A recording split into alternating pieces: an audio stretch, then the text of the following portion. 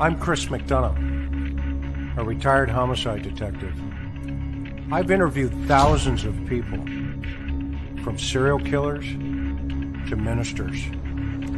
Welcome to the interview room.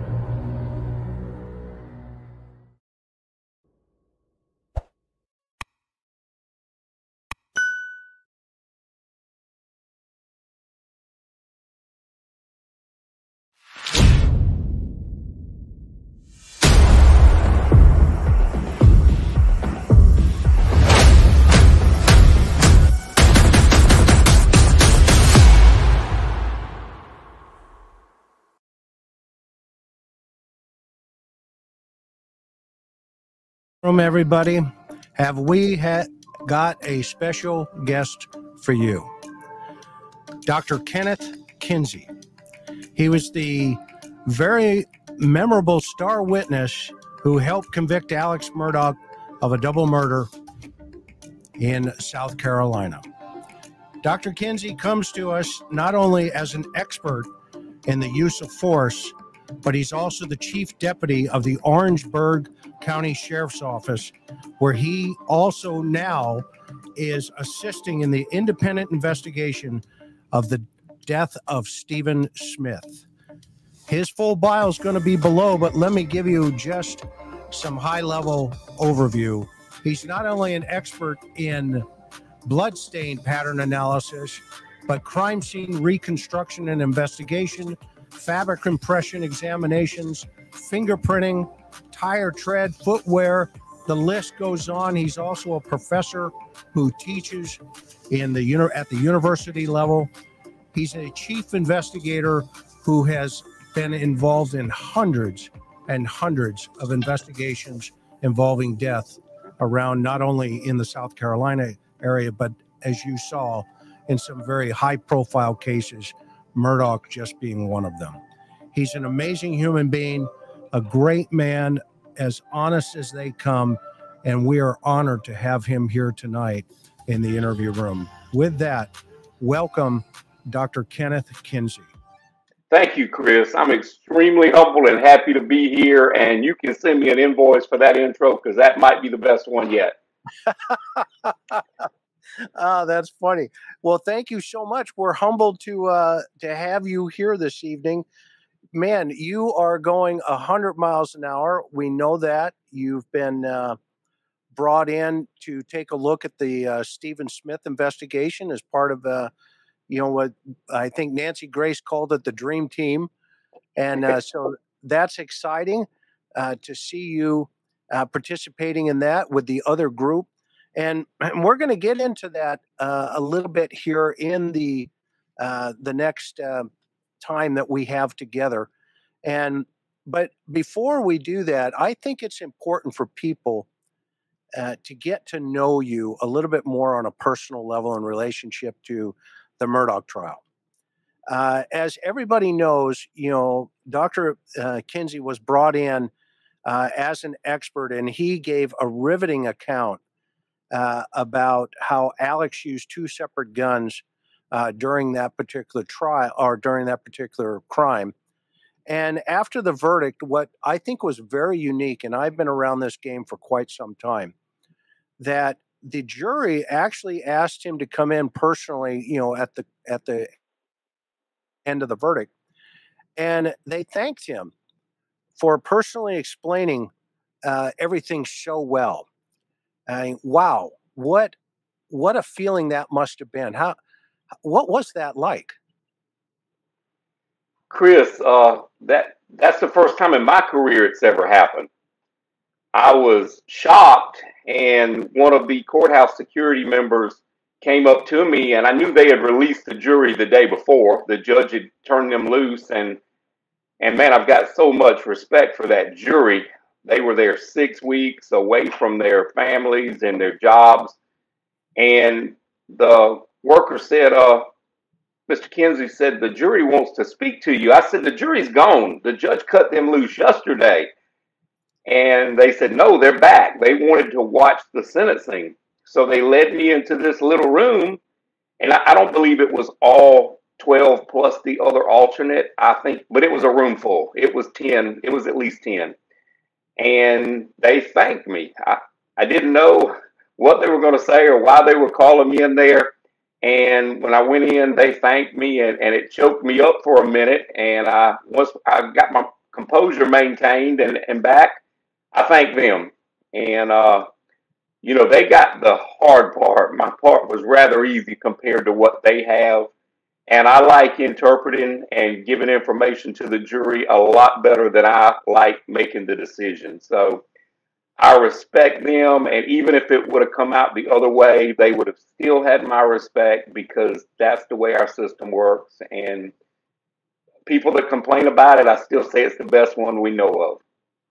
Well, you are, I think, such a force to be reckoned with. And I think we saw that very clearly in the trial and your testimony. I mean, your expertise that came to the table was, it's just top notch. I mean, it was just exactly what the jury needed to hear. It was honest. It was direct. It was everything that made sense in relationship to what you were looking at. And you were brought into this prosecution team, which was the other dream team, by the way, right? Tell us Yes, what sir. that was. Tell us what that was like when you got that phone call. Wow, I was doing what you're enjoying now, Chris. We had spoken. I had spoken with a dear friend of mine who's a captain in the region at SLED, and he said, "Will you give us a hand looking at a piece of evidence?" And I said, well, you know the answer to that before you even ask. But when you get to that point, let me know. And that was in July of 21. So, a year and some months passed by, and my family and I were in North Carolina, way in the mountains, no reception. We were coming back out of the mountains, pulling my camper, and my messages started popping on my phone. I mean, it was one after the other, after the other, after the other.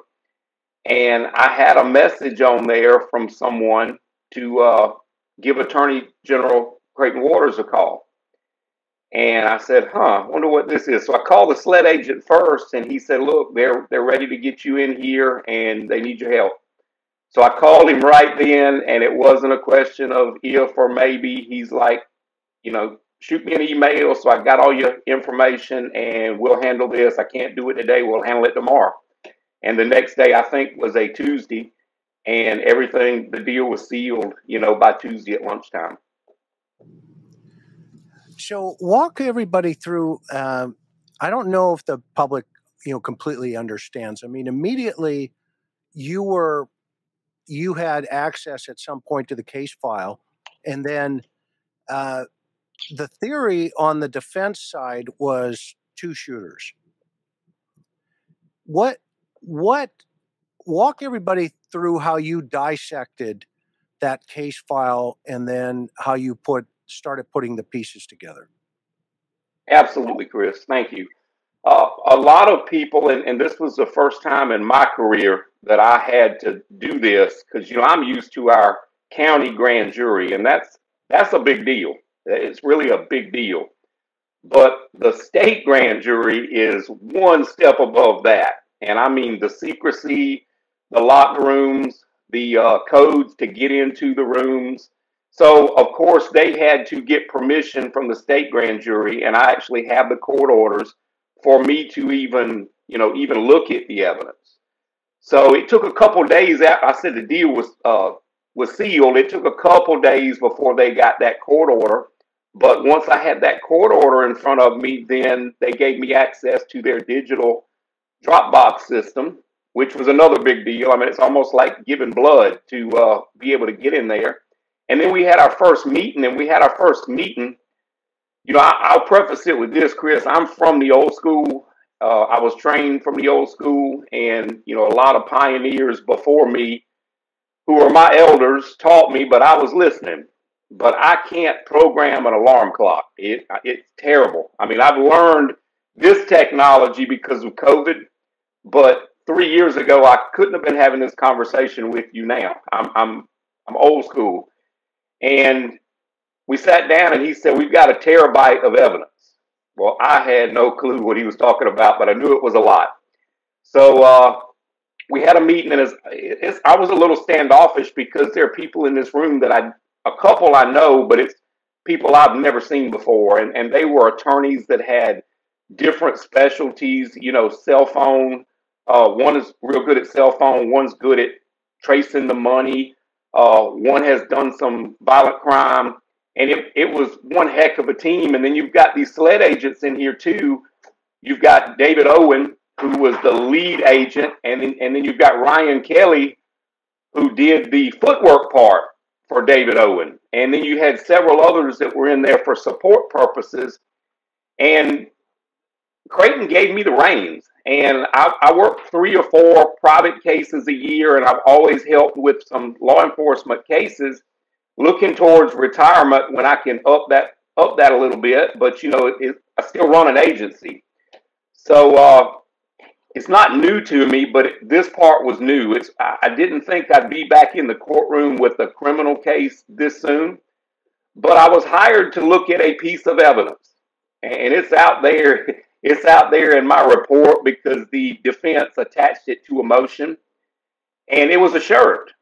It was a shirt, and the question was, does it have blood spatter on it or not? And they had used a renowned expert who I have much, much respect for, and I never said he was wrong. I just said I can't, and I laid out the reasons.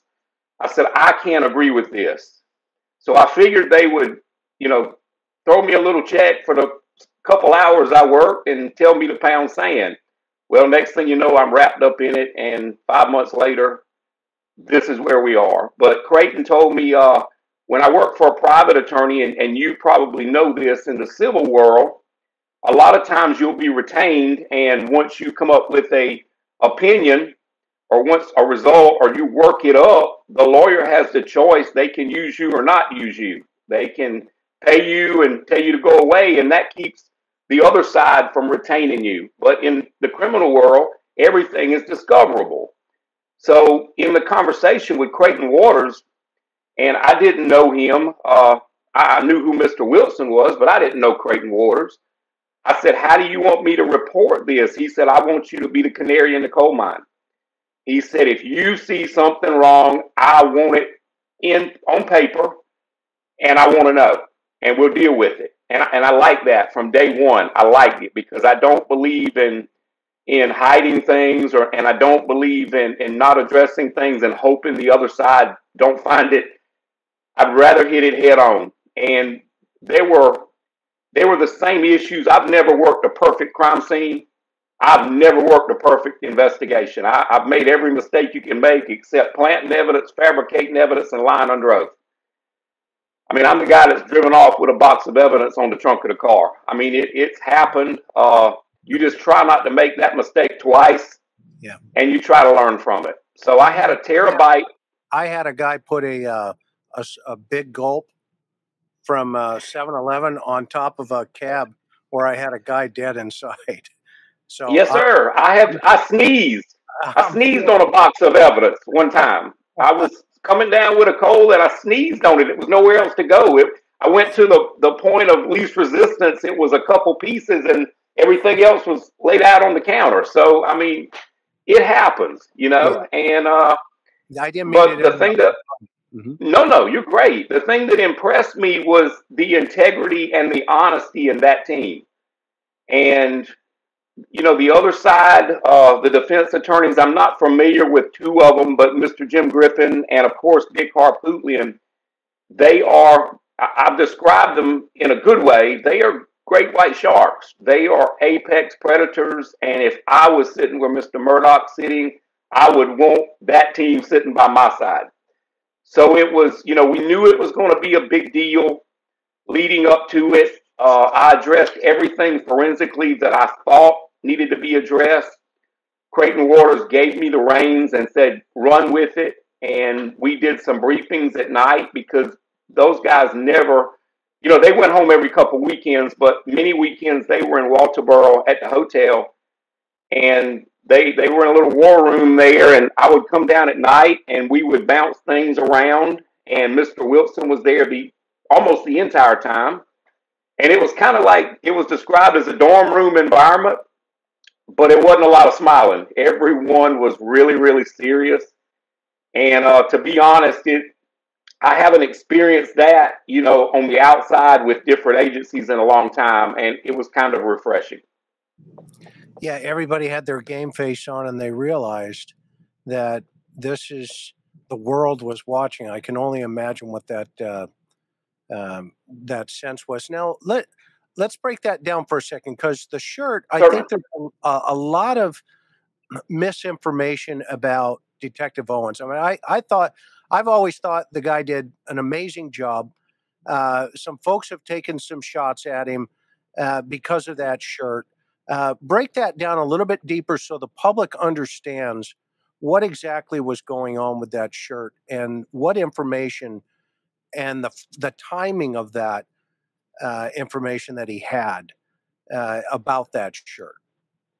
Well, no dog poop, if that makes sense. And by all accounts, everyone I know that would look at that shirt would swear it's one thing. That's about as specific as I'm going to get on that, because it's been beat to death. But then when you get a test back, for whatever reason, whether the chemicals didn't work or the reagent was bad or the two didn't operate together, whatever reason, it's just hard to get up there and put your credibility behind, even though you believe it, behind something that science says may or may not be true. And David went by what he knew. He went by the professional opinion that was given to him. And that's what he went with. And if you look at that report, I did form an opinion on a stain on that shirt, but it's one I watched happen on body camera. And, the courts have said over and over and over again, we can use our senses to draw a conclusion. And I watched that stain deposited on that shirt, but I still think it was the best decision to leave that shirt alone. It muddied the water just too much, and some of the other evidence was much stronger. So I didn't have a say-so in what was or what wasn't, but I think it was a great decision by the Attorney General's office. Yeah, and I think the public doesn't understand that when chemicals are used, it degrades the substance that could have been on that shirt. And so that said, what was it like when you were asked to demonstrate by Waters about how Maggie was shot? He was laying face down on the floor in your first testimony. Tell us about that. When you were demonstrating, what your thought process was. Yes, sir. Well, we knew we had two fatal wounds. I mean, instantly fatal damage to the brainstem and another one in the head. We knew that the pathologist had said that's instantly terminal right then. And then Miss Maggie had 3 other wounds and possibly 4. And the 4th one was to the wrist, and that could have been a continuation of one of the other ones, or it could have been, with a little manipulation, it would have fit as a continuation, but it lacked the stippling as with the other one in the midsection. So the pathologist wouldn't call it. I do not blame her for that. It was a non-fatal wound, and I really didn't think we need to put a lot of time on it. And we went with that. But the other ones, the one in the thigh and the one in the abdomen, were both at almost the same angle. So we know those were probably in succession, and both of them had stippling. The ring was a little bit bigger on one, so it would make sense that the rifle was a little bit closer to one side than the other. And then we knew those 3 non-fatal wounds. First, we knew that would cause a great amount of pain, and she would, at bare minimum, bend over. The only way I could make the angle work is with her being down in a crawling position, and it worked perfectly with the abrasion and the burn on her midsection, and then the damage that it caused after that, and of course where that bullet rested. Creighton, who is a little bit younger than me, but we're still north of a certain pinpoint age, he said, "I want you to demonstrate it on me," and he didn't warn me. And he's dressed, he's got a real sharp suit on. And once we started, I didn't think about it anymore. He said, he told me before we started, he said, "Don't go easy on me. If you need to manipulate something, manipulate it." If you notice, I grabbed his neck one time and I felt like I was Dr. Kinsey, the chiropractor, because I was able to twist his neck. But he's a great guy. He wanted that. He was at the reins, and I certainly was going to give him whatever he needed to get it across to the jury. Well, that was extremely riveting. The world watched that moment, and it reminded me, as you know, I mean, I did my time in Southern California, and I was there during the OJ problem, and it was one of those moments where the world was just waiting to see if the glove fit or if it didn't fit. And you are, I mean, I was sitting at home going, holy cow, I can't, and the everything just fit. It just fit for that particular moment. And then of course, the evidence in of itself just spoke for itself, but you were able to interpret that evidence so clearly and then explain it to the public. And then, so now the defense gets an opportunity to bring their own expert in, and without going into details, about that guy, but, I can say it, it's my opinion. It's not yours. You got to be kidding me. Okay. So that's where I'll just leave that. But that said, you were brought back for a rebuttal witness for the prosecution to take the other stuff and kind of fix it. What were some of the things that just wasn't making sense that he was trying to present to the jury in your mind? Well, the first thing, Chris, and I would like to add a little bit. There were 4 experts. They had 3 very competent experts on their side, but 4 counting the one that I think you were talking about. And I'm not saying anything bad about him. I just don't think he qualified for what he was there for. I mean, he's definitely effective in what he does, but the biggest hiccup overall was the direction of the headshot on Paul. And I didn't know Dr. Reamer, but she did a phenomenal job, and I agreed with what she said. I helped her figure out the angles on Miss Maggie, and the ones on Paul were so apparent. And I had that demarcation line that I talked about with body fluid and blood on the material on that top shelf. I mean, and it's as clear as night and day. And then, the doorway, you've got that 4-inch void. So that it's under the doorway, but enough outside that it doesn't cover that first 4 inches. And to hear that those shot pellets, turned around and come back at 1,450 feet per second with enough force to lodge in the door frame. And, I hunt birds. That's what I do. Quail hunting is my life during quail season. And, we shoot dove and quail and rabbit, and we use a shotgun a lot. And my whole family, we enjoy the outdoors and we hunt, and I'm a shotgun instructor. And it was just a crazy notion. Yes, you may get some backspatter. I understand that. I've been trained in it. But not to the point that you're going to have pellet defects in a steel door, many of them. You know, he highlighted one and then they tried to snatch the picture back. And if you look at my testimony, I said, no, no, no, spread it back out. Let's count them. And I got up to 11 before they reduced the photo again on the screen. So I thought it was a crazy theory. And I found it hard to believe that the doctor in Charleston, Dr. Reamer, she got everything right. There was no complaint whatsoever out of all these witnesses, except one fatal shot on Paul and one fatal shot on Maggie. Now, isn't that just a little bit suspicious? She did everything right, but she got those two backwards. And I really believe it, and I really felt confident in it.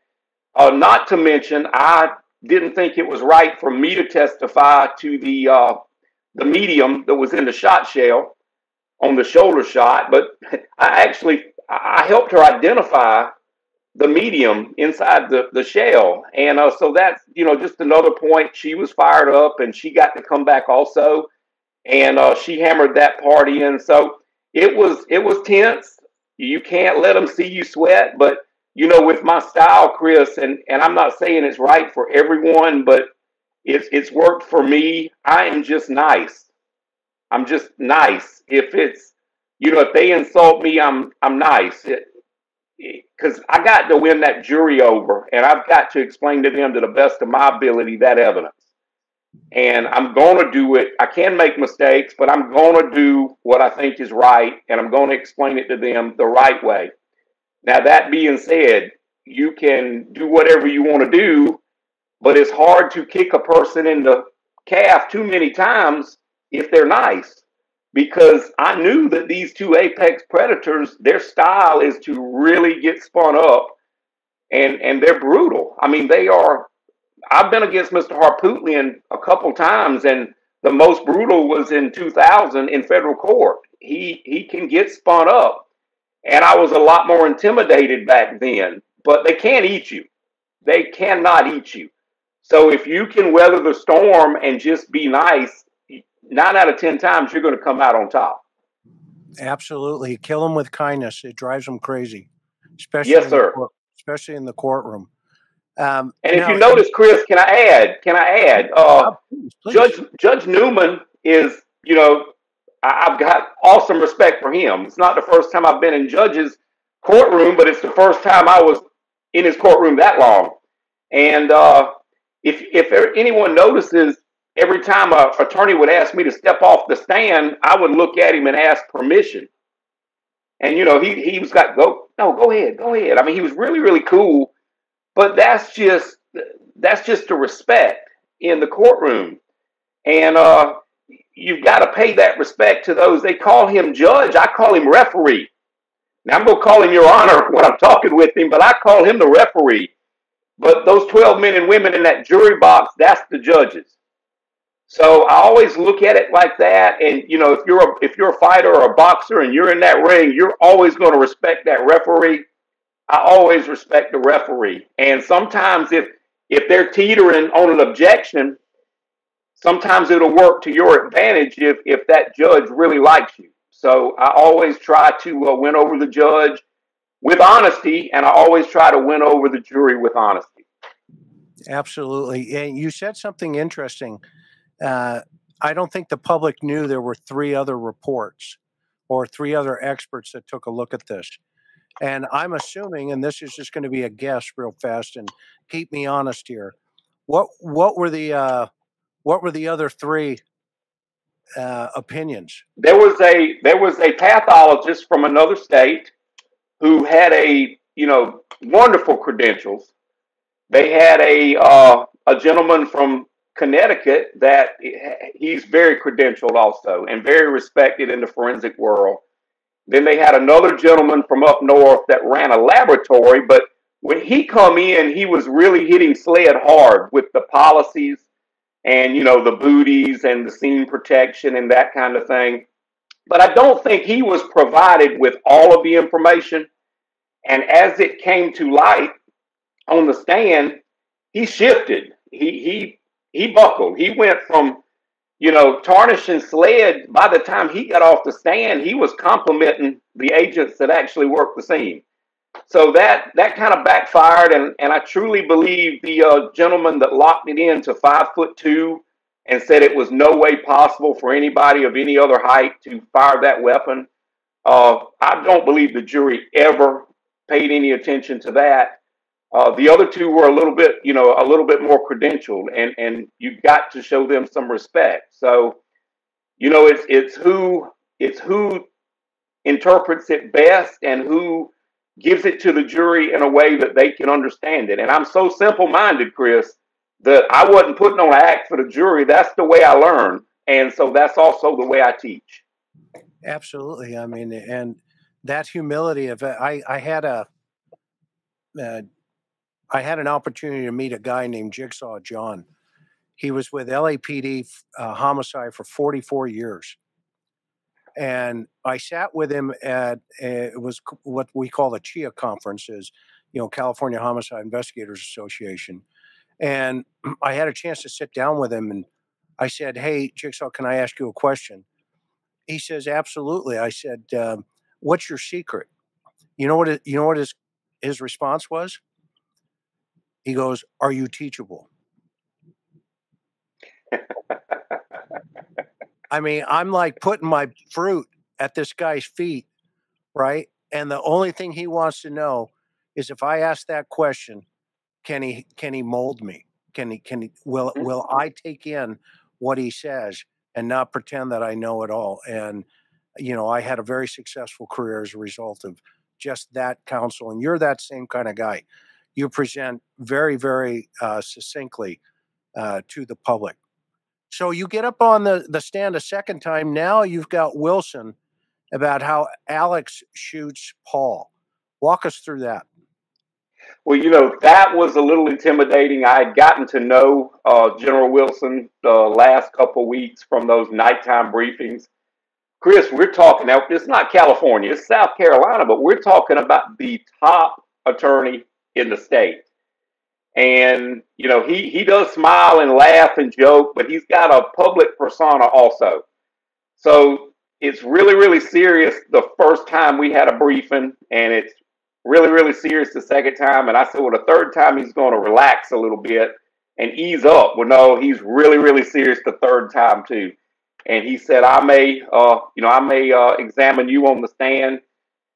And I said, yes, sir. He said, I'm waiting for Creighton to tell me. And I said, well, you're Creighton's boss. He said, not this 6 weeks. So we got our heads together, and he said, look, I want you to point the weapon at me. We were locked up because the door swung the same direction as the feed room door. And the only difference was the threshold was about 2 foot thick, where it was 4 inches thick, at the original scene. And they had beat it so much, going the opposite direction. They even fired into a ballistic dummy on the sidewalk at the original scene. So now you know what you have on the sidewalk for sure now. And we didn't fold, even when they brought that stuff in. And Mr. Wilson was, rapid fire. He had he was methodical. He had everything planned out. And it was one question after another question after another question. And I told him, I said, look, if you get hung up, not that the attorney general will get hung up, but we all get hung up in front of a crowd of people. If you get hung up and you lose your thought, I said, throw the question out there. I will pause. If they object, then the judge is going to, do one of two things. I said, then he's going to say, rephrase the question. I said, you rephrase it and let me go. I said, we got this. And he said, well, how about, he said, we're going to do the demonstration at the end. And I had a rubber gun, one used in training. And I'd been carrying it around up there for about a week in a gun box.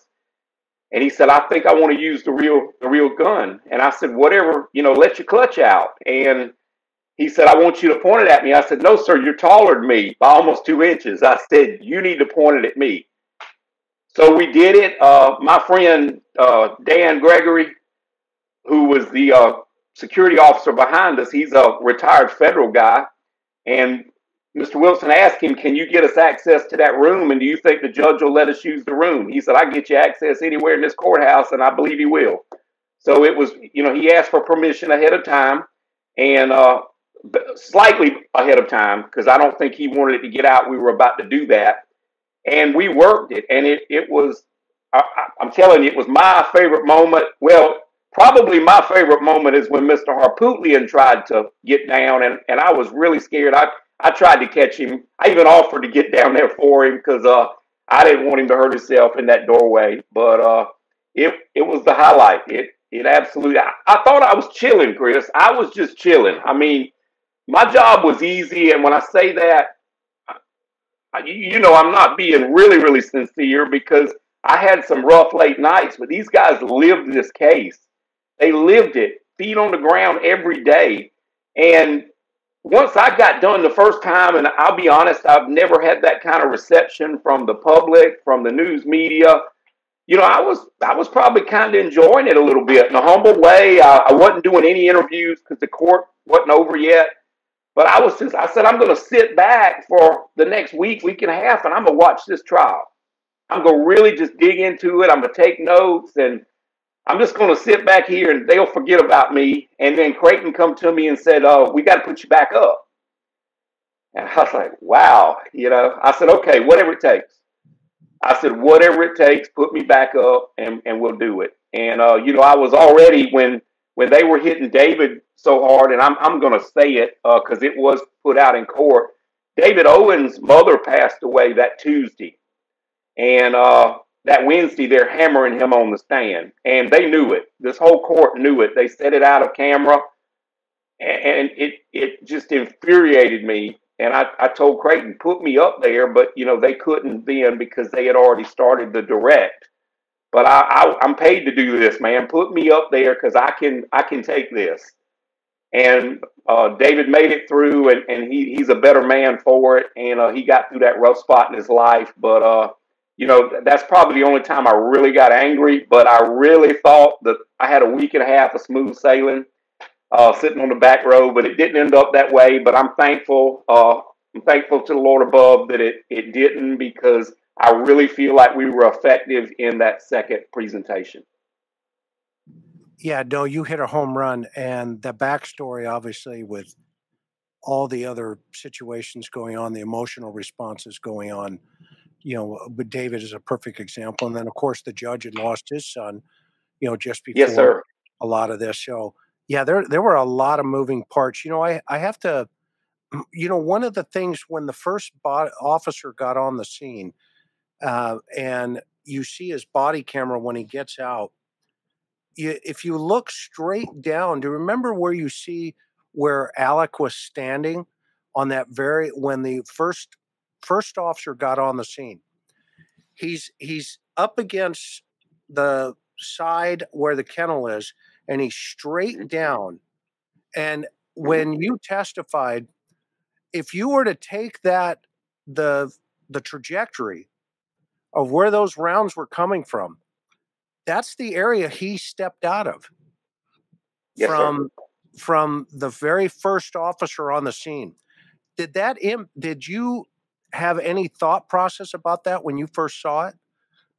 Well, it was so disorganized, Chris.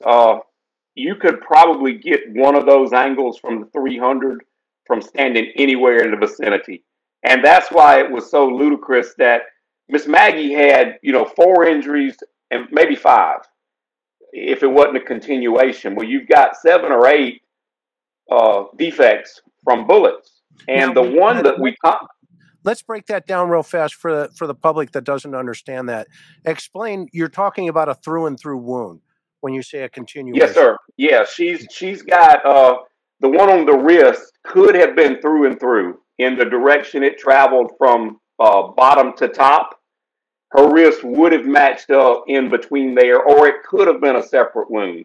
So if it was 5 shots, 5 injuries, or 4, and there's really no way to tell it because, like I mentioned earlier, that lack of stippling. But there was at least 7 cartridge cases located. And the one bullet defect that we concentrated the most on, and I thought it was crazy, and that's where I think I had to, when I asked him really, we kept hitting this one bullet defect in cardboard, in weathered cardboard that had been outside for almost 2 years, we know of.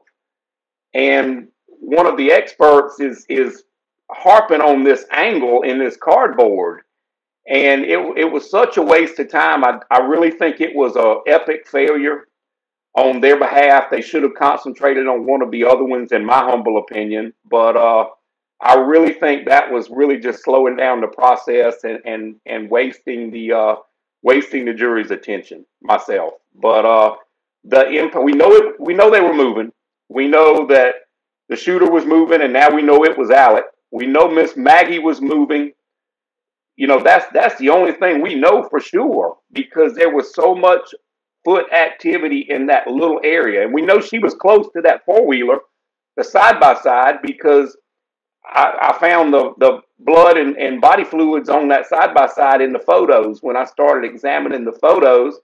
And then the one expert that was going to testify that it was a footwear impression on her calf, Creighton actually asked him, you know, after I had identified it as a tire tread, Creighton asked him, he said, "Didn't you prepare another PowerPoint?" He said, "Yeah, well, why aren't you showing that one to the court?" And he said, "Well, they told me not to use that one." Well, I mean, it really would have been bad for, I guess, for his career and his credibility had he used that. But I'm glad he didn't. He did the right thing. And it was all about stirring the pot, Chris. Throw something on the wall and hope something sticks. But we were relentless and stuck behind our theories, and the electronic data and evidence was just incredible. Yeah, no, you are. I can't compliment you enough, because your testimony was so direct and truthful. I mean, even when you thought there was something that, and it's the best answer in the world, the one of, yeah, that's possible, right? I Yes, mean, sir. that's the best answer any homicide guy, homicide 101 you could ever give a defense attorney, is they take you down the lane of, yes, yes, yes, yes, yes, yes. And then they hit you with, well, is that possible? Well, yes, of course, anything's possible. And you just led, it just kept going on. I think they made a huge mistake by introducing the height of the shooter, 5'2". Yes, sir. What say you? Absolutely. And that's what I said. You know, they asked me if I could tell the height of the shooter. And I'm like, well, here I'm 5'2". And then I stepped up. It was 8 inches on that step in the witness box. I had measured it. And I stepped up. I said, now I'm 6'6". And then I stepped up again. I said, now I'm 7'4". I can still make that same angle. And I thought that was pretty effective also. You know, Kenny Kinsey's testimony didn't prove guilt. My job, I neutralize, some information that come from other experts. And when you sit back and look at the big picture, that's it. I mean, I'd love to say I saved the day, and, I really wouldn't. That's not what I say, but I didn't save the day. Some of those other character witnesses and close members, almost family members that testified to what they testified to, and then Paul testifying from the grave with that video. That's what saved the day. But my job now, I know my job was to neutralize those other experts, because it was an unlimited pot of money, and you brought in some guys that had very good credentials. And just sticking to the truth, like you said, not being scared to say no, or I don't know, or that's possible. And, that's the most honest answer.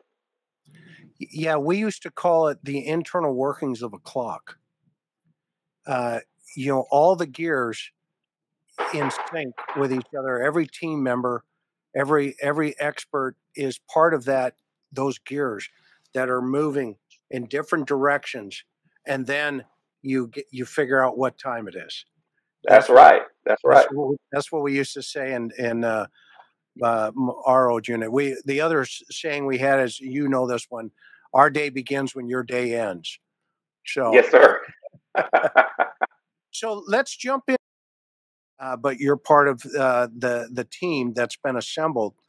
Can we talk about Stephen Smith without obviously jeopardizing anything. Are you good with that? Yes, sir. I'm comfortable. I'm comfortable talking about anything that's been out there so far. Okay, so I want to show you a couple of pictures and then just kind of leave it up to you to tell us what's going on here.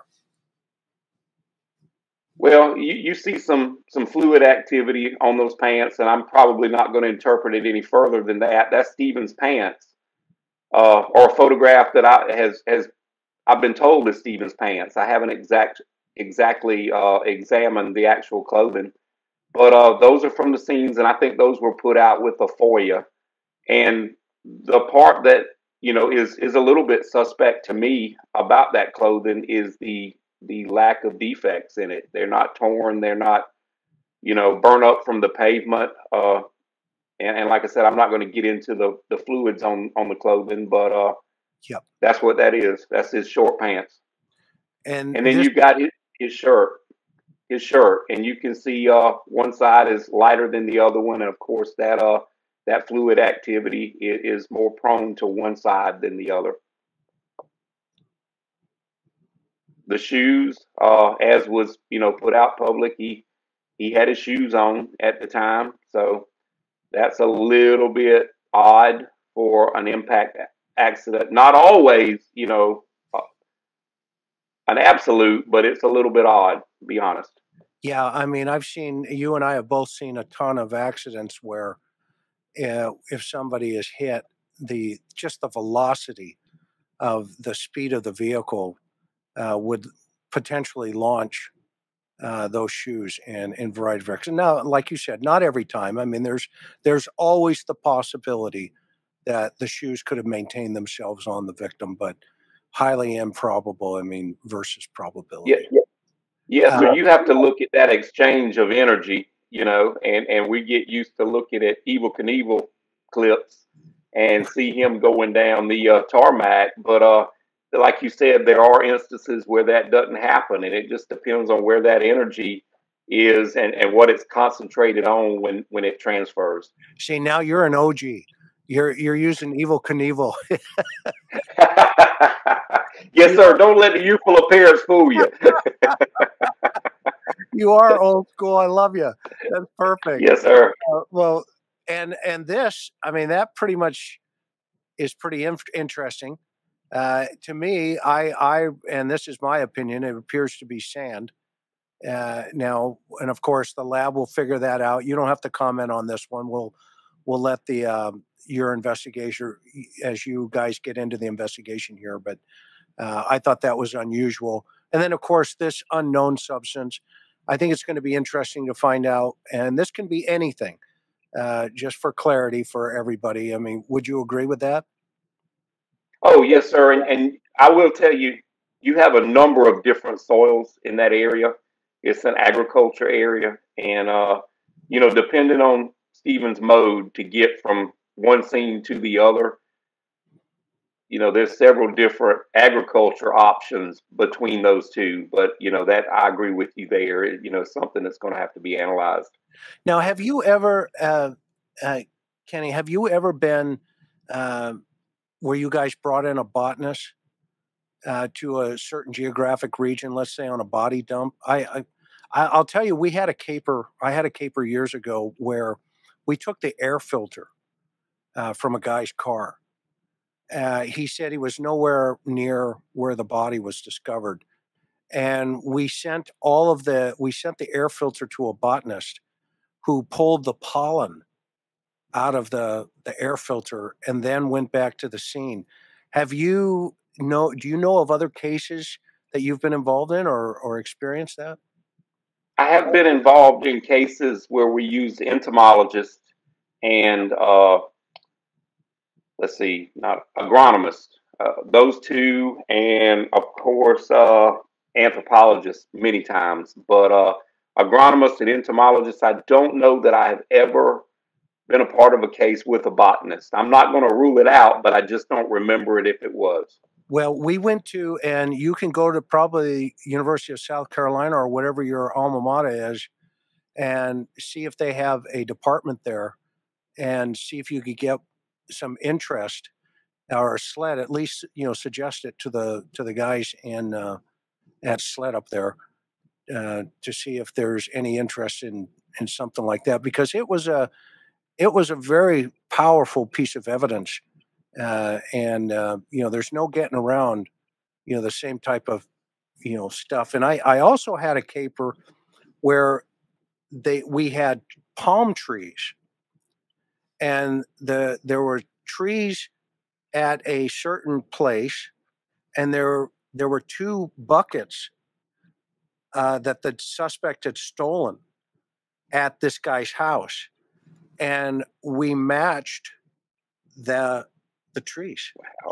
Wow. How about that? Wow. That's pretty effective. Yes, sir. It's thinking out of the box, right? And here, so what can you tell us about Stephen's caper here? God bless you. I know you're knee deep into it, but without jeopardizing anything SLED's doing, and of course what you guys are doing, help us understand. Well, I'm gonna tell you. How about if I tell you what I've physically done, Chris? I think that would be the probably the most important thing. Without if you come behind me and work a scene, I'm not going to take it as an insult. As a matter of fact, I'm gonna consider it a technical review.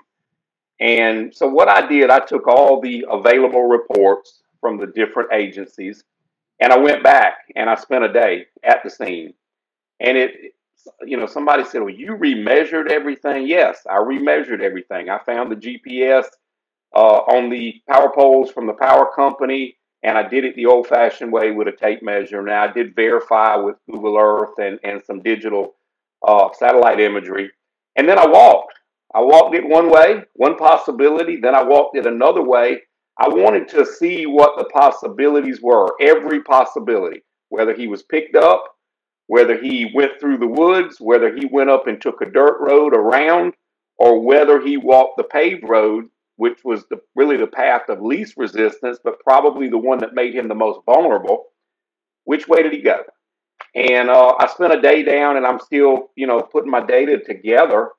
But, some of my colleagues that I work with now, they're like, man, you wasted your time remeasuring that. No, I don't think it was a waste of time. I wanted to figure out, and I wanted to verify everything. It's not any insult to the original MATE team members or the original deputies down there. I can't testify to it if I'm ever in a position to testify if I haven't verified it. And I felt that was very, very important. And went down there and did that and reworked everything that I could 8 years later. I found features in the landscape that were constant, and I documented them, and I found features that had changed a lot in 8 years. And I used that in order to triangulate and locate some of the stuff there. So some of the items of evidence, or where the items of evidence were originally. And I think it was very, very effective. I've also been in communication with Dr. Dupree, who is a phenomenal pathologist. Phenomenal. And I didn't know it. World renowned. Yes, sir. Yes, sir. I didn't know it because they were using another photograph on TV. And when I seen the one the other night, she was on a show with me, and her feed went down. And I said, I know her. So as soon as the show was over, I'm on the phone with her, because I've only been on a week. Officially, I signed on Friday. Today is a week. So I hadn't had a chance to get with her. I opted out of actually attending the second autopsy. I was given the option, but I felt like my efforts were better concentrated in Hampton, because they had, very competent pathologists and anthropologists. So they know what they're doing, and they no doubt do great documentation. So I wanted my efforts to go somewhere else. But Dr. Dupree and I now have been, conversing on the phone, and I told her I was going to go down and look for some specific leads that I can't mention. And she said, well, you need me to ride along? You want me to help? I mean, she's phenomenal. And I asked her, I said, did I attend autopsies with you at MUSC or Newberry? She said, yes. So now I know we've kicked up some of the same sand, and I've got a lot of faith in her abilities. So we're going to be okay. And I feel really, really excited that just the opportunity to try and get the Smith family some answers. Really, really excited. Yeah, no doubt. I think, you know, as the universe is on schedule, as I say, and it's time that whatever the truth is the truth. And it's a constant.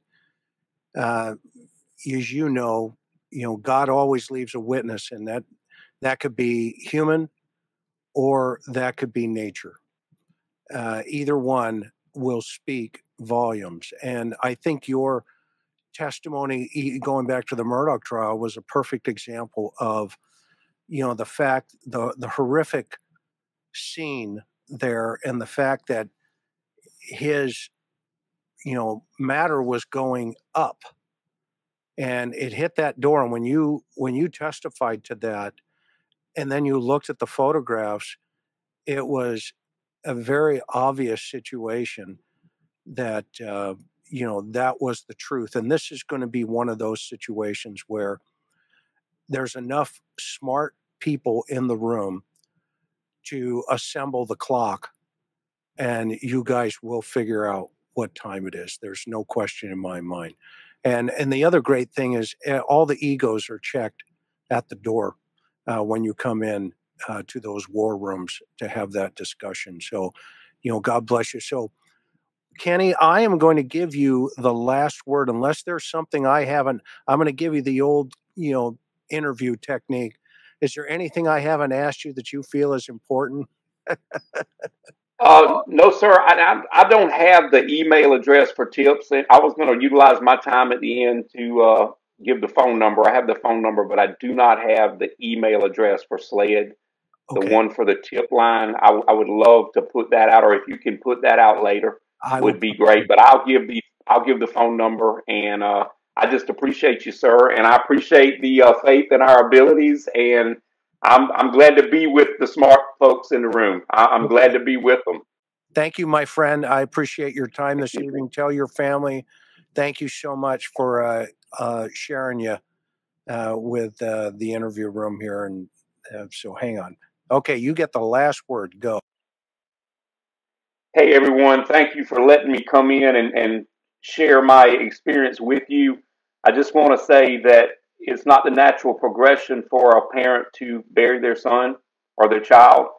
Let's get Miss Smith and the Smith family some answers. Please, please, if you know anyone or if you have a tip, dial area code 803-737-9000, area code 803-737-9000, or submit your tips via email to tips@sled.sc.gov, tips@sled.sc.gov. God bless you, and please stay safe. Have a wonderful, wonderful weekend.